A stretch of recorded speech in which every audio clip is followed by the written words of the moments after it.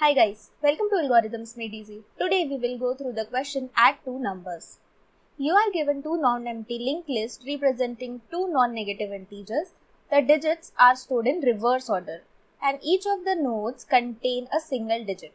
Add the two numbers and return the sum as a linked list. You may assume that the two numbers do not contain any leading zero except the number 0 itself. This is a pretty straightforward question of adding two numbers in a linked list. Let's see this example graphically in more detail. As mentioned in the question, we are given two lists L1 and L2 and these are the head of these both lists. We need to return the sum of these two lists as another list and the head of this list would be the first node. If you would see carefully, the addition would look like this. We would need an additional integer variable that would be carry and we would need a result list. So we take a dummy node and then add the result list nodes to the next of the dummy node. Initially the carry will be 0 and we add carry, list 1 and list 2 value which gives us 7. Since this is not greater than 9, the carry still remains 0. Now again when we add all these three values, we get 10. And now since the sum has become greater than 10, we would get a carry, that is 1. And similarly we repeat the process till we have our numbers added up till the end. Finally, there can be a situation where the carry is still greater than 0 and at that time we need to include the carry also into the result. Now that we know the simple addition rules, let's go ahead and code this. So firstly, let's take all the variables that we would be needing. First is the dummy head, next is the head of L1 and L2 and the third thing that we need is carry.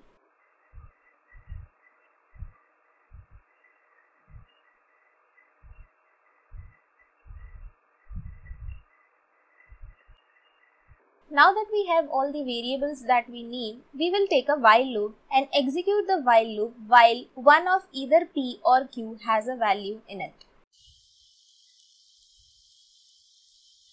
In this while loop, let's take two variables, int x and int y, that would store the number from L1 and L2, that is P and Q.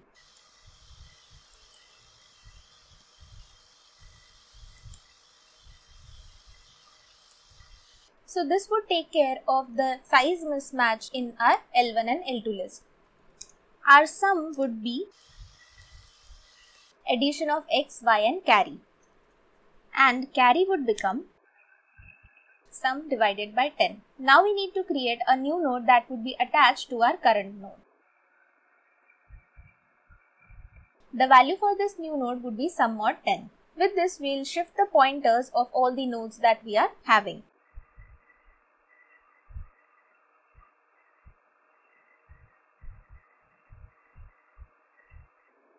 Now, after this while loop is terminated, we can have a condition where we have a value in carry. So, if carry is greater than 0, we need to attach the value in carry to our current.next. After this is complete, we just need to return dummy.next. Let's run this code and it gives a perfect result. Let's try to submit this. And it got submitted. The time complexity for this algorithm would be maximum of the size of L1 and L2 and the space complexity also would be max of L1 and L2 plus 1, that is for the carry. That's it for today guys. See you in the next one.